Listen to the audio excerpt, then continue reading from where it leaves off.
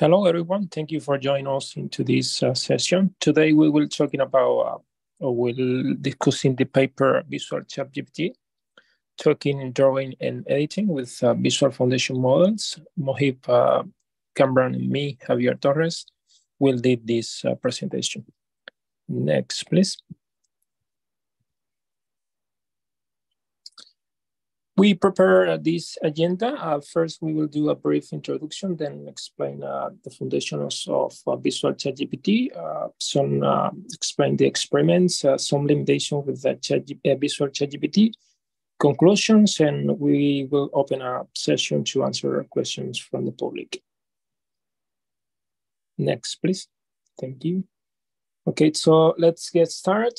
If you have interacted with ChatGPT, you should know that this model it's unable to handle visual information. So due to this, the authors propose this Visual ChatGPT in order to close this gap and propose a model able to handle both language and visual information. The author proposed some consideration which can be interpreted as research questions. These are, could we build a ChatGPT-like system that also supports image understanding and generation? What if we want to incorporate modalities beyond languages and images like videos or voices? And would it be necessary to train a totally new multimodality model every time when it comes to new modalities or functions? To answer this question, let's dive into the ChatGPT. And here we present in this graph like a graphical description of Visual ChatGPT.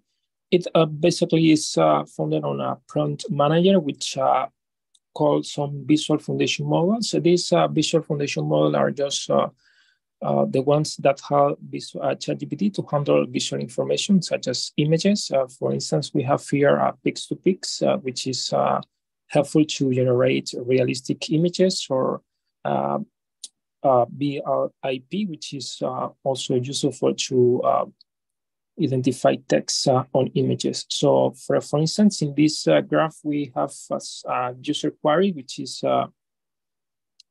please generate a red flower conditioned on the predicted depth of this image, and then make it like a cartoon step by step. So the prompt manager receives this user query, and then we'll call a visual foundation model, which is according to this query. And then what the prompt manager does is just translate this into a language or to text to pass through ChatGPT, and then ChatGPT will perform the following tasks. In this case, at first it uses the initial image, in this case, the yellow flower, then make it like a sketch or a draw, then make it red, and finally produce the cartoon. And as you see, the output is the red flower as a cartoon. And also a test here, Duan, where else can I help you?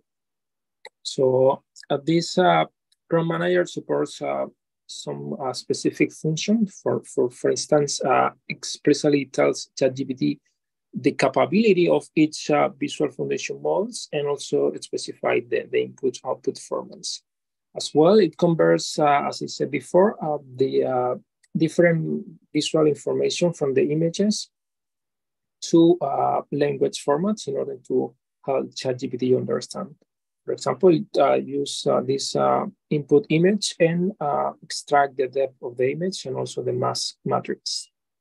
And it's helpful to handle the history, priorities, and conflicts of different VFMs. Next, please. Here, we present like the formal description formulation of Visual ChatGPT. Let's be a dialogue system with n question and answer pairs. And this is formulated as shows here. Let's A, j plus 1 sub I be the final output from the mobile. So it interacts, that ChatGPT will interact with the prompt manager, which will take some inputs, and these are described here, which are the system principle, the visual foundation models, the history of dialogue, the user query, the history of reasoning, the intermediate answers, and the prompt manager, which is the one that handles each one of these foundations. The system principle, it's basically like a set of rules for Visual ChatGPT.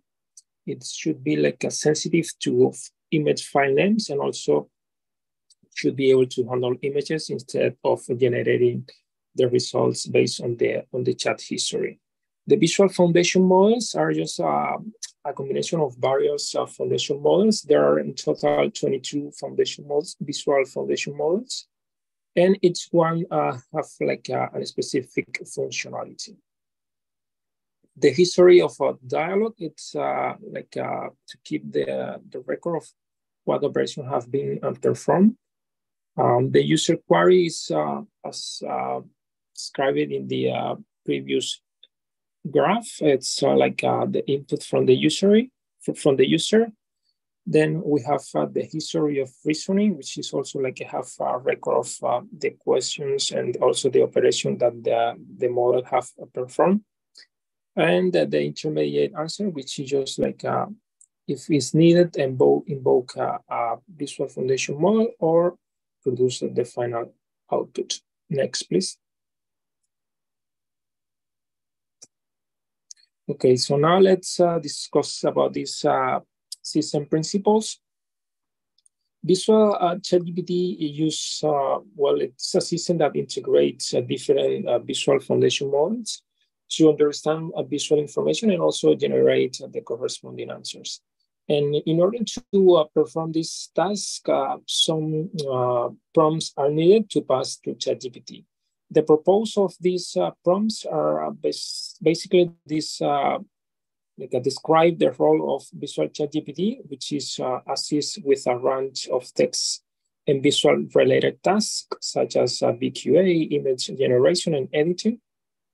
Also, use prompts to explain the accessibility of the visual foundation models. As I said, there are in total 22 visual foundation models. So this is described through prompts. The file sensitivity name, the file name sensitivity, which is just like in order to avoid ambiguity and also prevent the model to do hallucination. So the model is strict about file name, and to do this, they use universal unique identifier.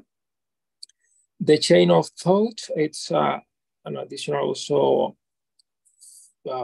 foundation from this visual ChatGPT, which is just like a technique that helps the model to help decide and leverage and dispatch the different VFMs. The reason of format extractness, this is referring to trigger a new VFM if it's needed, or just output the final response.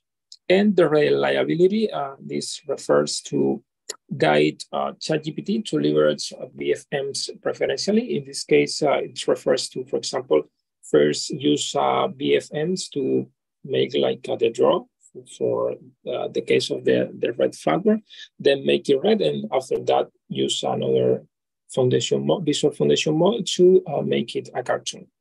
Next, please. The prompt managing of the foundation models, this just describes the name of the visual foundation models with an abstract of the overall function for each visual foundation model. Also describes the scenario where each model should be used, and specify the required format for each VFMs, as well as produce through prompts some examples to better understand how to use VFMs under input and deal with complex queries. Next, please. Here we have prompt managing user query. This is based on two aspects. The generate unique file name, which I mentioned before. This is, for example, once the model receives an input from a user acquirer, it establishes a name and a unique identifier to perform the following task, and also use a kind of prompt to force the BFM to thinking. In this case, they use, do I need to use a tool? If yes, they will call a BFM, or if not, it just will produce the final answer. Next, please. Now we have here the prompt managing of the foundation model outputs. This refers to the intermediate answer. Here, Visual ChatGPT will call other BFMs for further operation if needed until reach the ending condition, or give a feedback to the users. Some foundation from these model outputs or intermediate answer is the generate chained file name. This is useful to avoid hallucination and keep in mind the operation that have been performed. So once the user provide an image, a unique identifier is assigned. And also if an operation is conducted, this will be attached to the name of the file in order to keep a record and also help ChatGPT to understand the instructions. Call for more BFMs. This is this prompt. Do I need to use BFMs to solve the current problem? And ask for more details. It's another feature that this model has to help ChatGPT, and also ask for more details when a user provide a complex question. Next. Okay, so now my teammate Mohit will continue with the presentation. Hello, everyone. So based upon the design of the paper, certain experiments were also carried out, the setup of which was the ChatGPT, Text DaVinci version specified, and LangChain, foundation models from Hugging Face, transformers, mask formers, and ControlNet were taken. A total of 22 VFMs were used for the testing, and they required 4 NVIDIA V100 GPUs. The VFMs numbers can be changed if other testing is carried out, but then the GPUs would also have to be changed. The maximum length of the chat history was bound to 2000.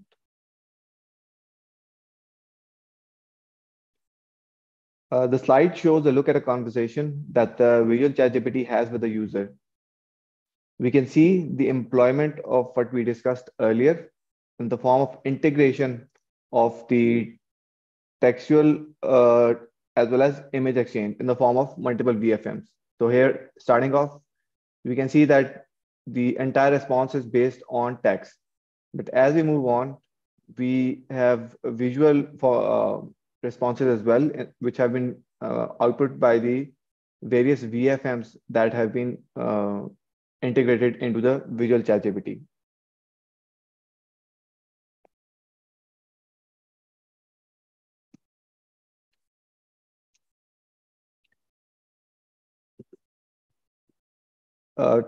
To validate the effectiveness of the system principal prompts, that is the basic structure of the ChatGPT, different parts of that prompt were removed sequentially, and the performance of the Visual ChatGPT was then monitored, which showed a certain capacity of degradation with the removal of each aspect. The first is the file name sensitivity, which means that the model should be able to effectively point to a specific image based on the user query. So in this example, we have provided an image to the model, which it has received, and then we ask it to generate another image of a cat by itself, which it also was successfully done. However, in the third questions, we asked it to generate the depth image from the figure that I gave you. So it refers to the image that is the first one here, that has been provided by the human. But once the file name sensitivity aspect was removed, it failed to refer to the image file name, but referred to the last image that was generated. However, in the second instance, it was correctly able to refer to the first image due to its unique name and file name sensitivity it was able to generate as required. The second is reading, which is the ability of the model to reason with itself in a logical manner to either return the result as a final response or call in multiple VFMs in order to move towards the result that has been required by the user. So in this example, we asked the model to generate a Chinese watering painting. However, the model could not reason effectively and thus could not call in the VFMs to generate the response that we wanted. However, once we did have the reasoning format integrated, it was able to generate the image specified.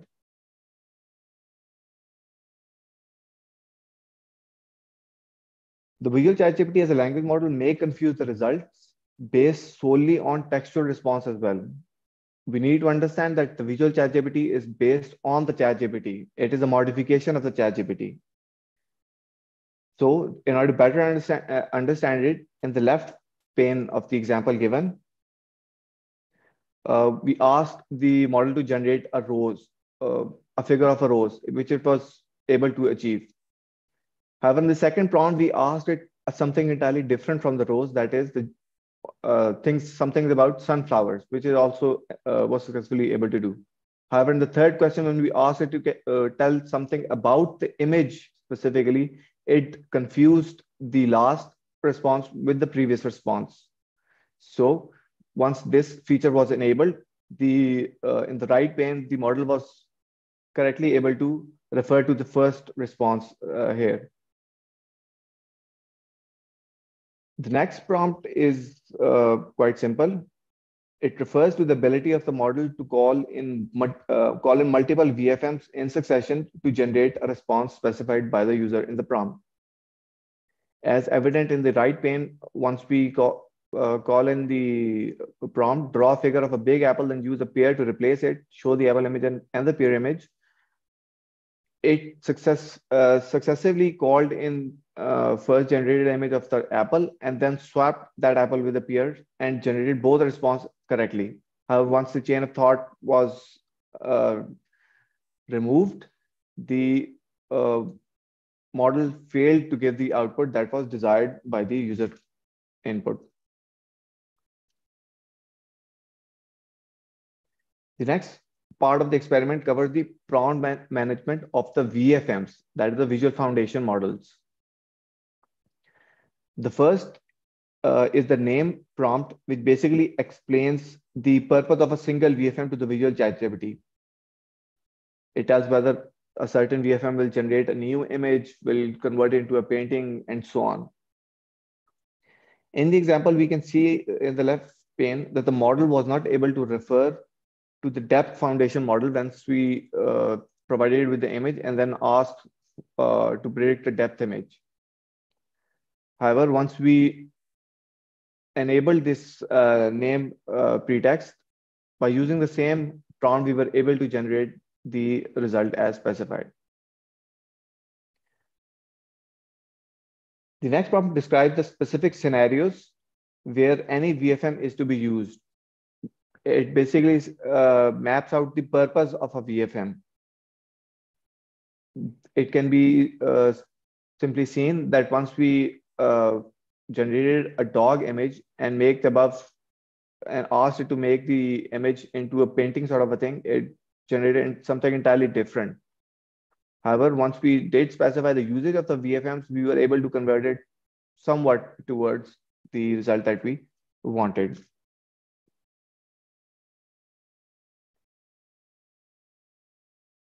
The next prompt, namely the input or outputs, defines the format which is accepted by any VFM, as well as the format that it will generate as an output.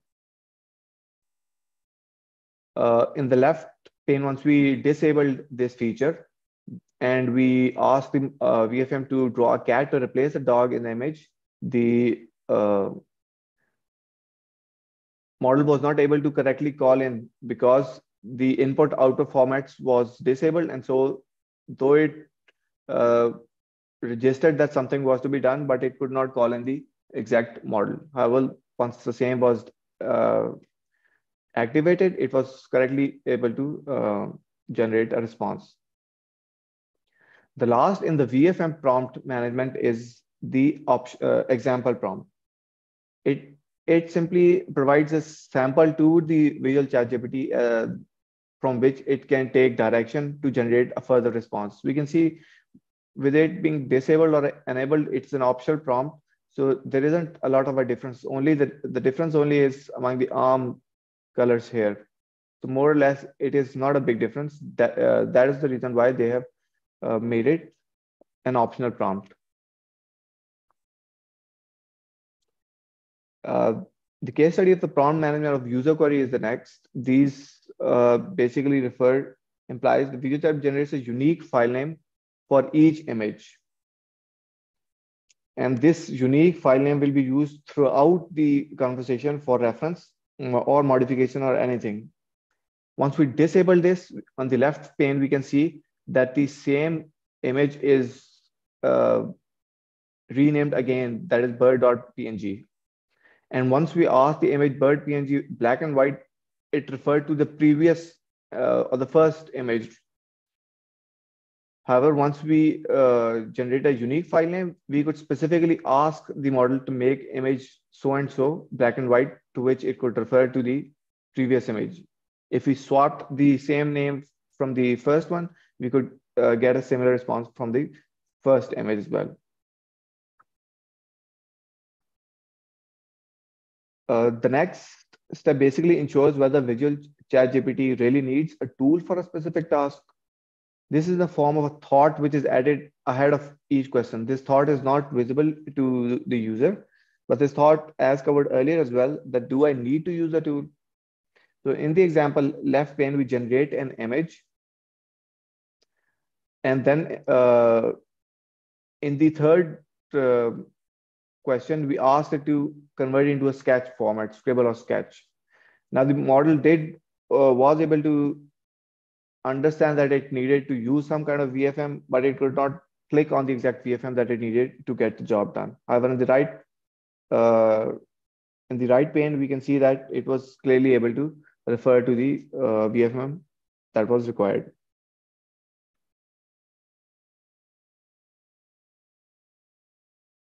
The last is the case study of prompt management of model outputs. The Visual ChatGPT is basically designed to interact in a sustained and conversational manner, with it being able to reference past actions in detail. In the left pane of the example, we can see that there is a past interaction by the user regarding images, and then a query is made based on a specific past image, but the response that the model generates is saved into an entirely new image file name. So we generated some question answer variations previously. And then once the chained file name concept was disabled, and we asked to generate an image based on a specified image, it did generate an image, but the name that it gave was entirely generalized. However, once this feature is enabled, the model is able to generate the image based on the specified prompt, but it renames that according to a certain format, which specifies the original image, as well as the depth to image, the VFM used, and then it references the new image. So this is critical for it to connect the various dots during a conversation, and therefore we can easily refer to any single image at a later stage. The last example is quite straightforward, and it's just the ability of the model to seek clarification from the user to generate a response. For example, replace the cup in the image. Now it has asked which cup would you like to replace in the image, as there are 3 cups. So it does not have any ambiguity left and would be accurate in its result.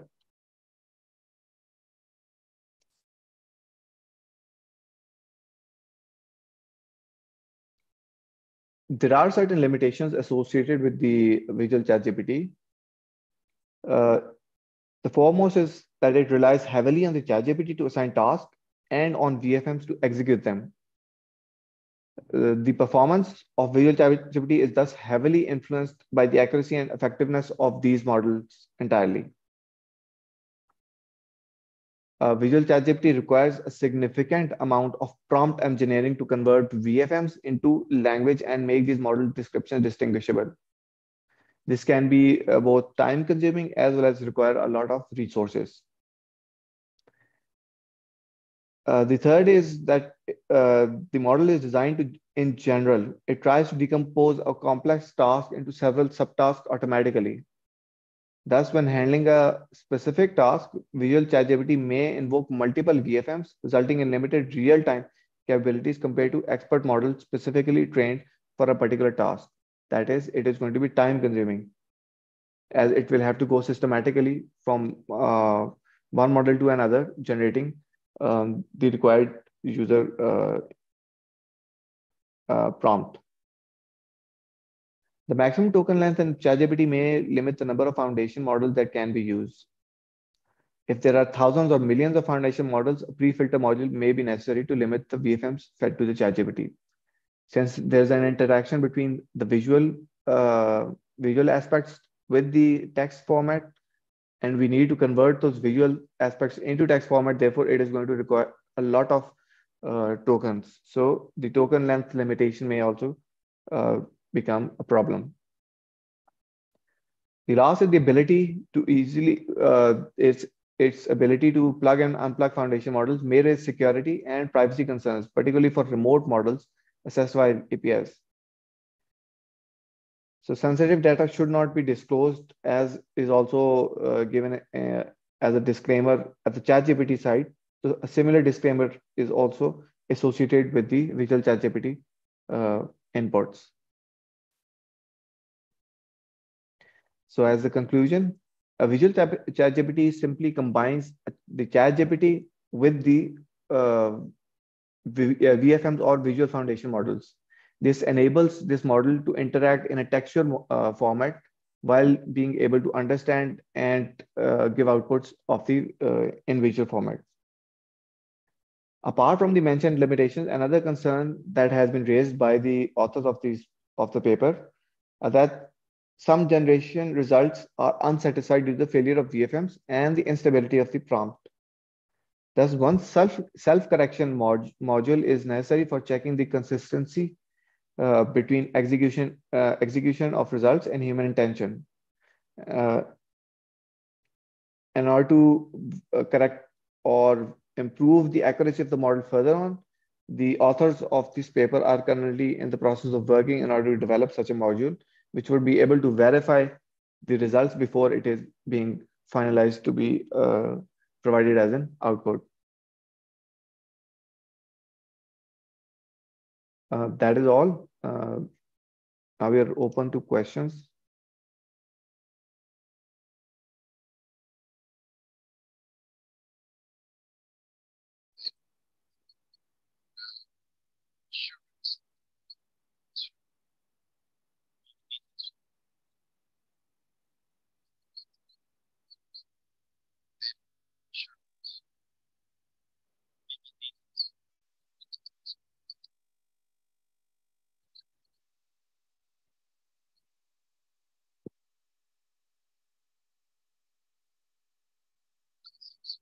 We have a question on the chat. What would be the benefits to society with this feature? I guess she's referring to Visual ChatGPT. Well, in general, there are many benefits from this Visual ChatGPT. The authors try to close the gap regarding with the ability to process visual information. So now you can interact with this Visual ChatGPT and provide images and also receive answers as in the format of visual information. So this gap, let's say, has been closed, and you as a final user will have the opportunity to use Visual ChatGPT. If you remember, one of the examples is just like I'm not good drawing, so can you help me with that? So it's an opportunity to you use this Visual ChatGPT to interact with and see the functionalities of work with images. As well, with this model, you will have the opportunity to generate images, so you can ask for some, you can provide an image and you can ask the Visual ChatGPT to improve it, and you can save time when you were working with images. In the case, for example, that you are like, or you need to generate some post or something. So this can be so helpful for that.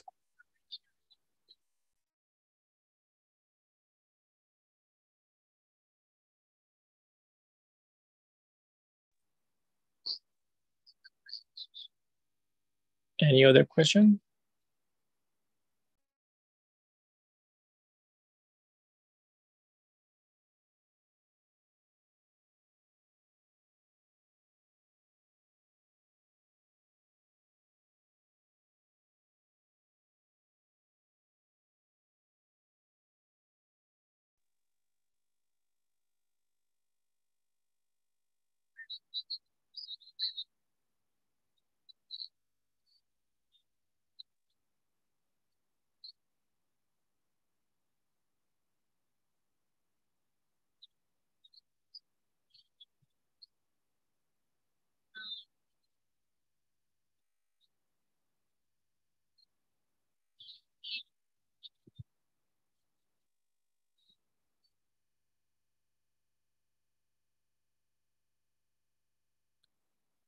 Okay, so if there is no more question, we will close this session right now. I hope you have enjoyed this presentation, and we will look forward to have you in the future sessions. Thank you. Bye-bye.